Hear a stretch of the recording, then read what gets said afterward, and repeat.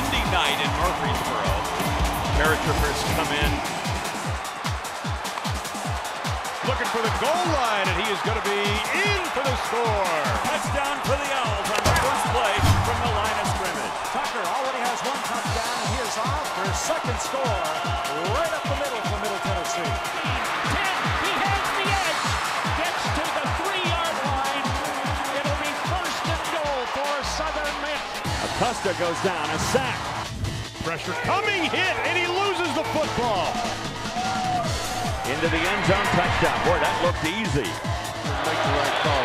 He's going to be caught back there, sacked. Flea flicker action down the middle of the field. And it goes all the way to Taywan Taylor, and he is in for the score. Into the end zone, and it is caught for the touchdown.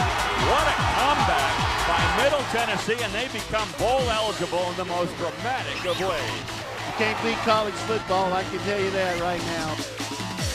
Then lays it right in there for the catch. What a catch by Stochak. Second and goal from the 11, and another sack. Back-to-back sack. Basically where a slot normally is. Now Magoo goes deep, and that pass is caught, and it will go for the touchdown to Colwyn. What are the odds of that as Grammer goes upstairs, finds his man for the touchdown.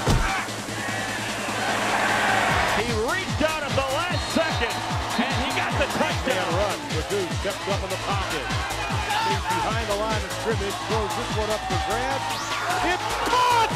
Touchdown, Jonnu Smith! Talk about laying out for the catch. That's exactly what Henry does. The kick is on its way, and it hits the goal post and goes through for the game winner.